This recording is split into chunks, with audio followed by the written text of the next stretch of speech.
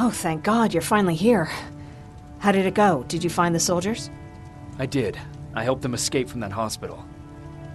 You don't give up on your people, do you? I like that. So what now?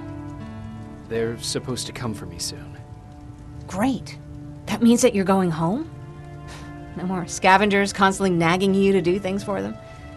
I bet you like the sound of that. Oh, Erin's still up too.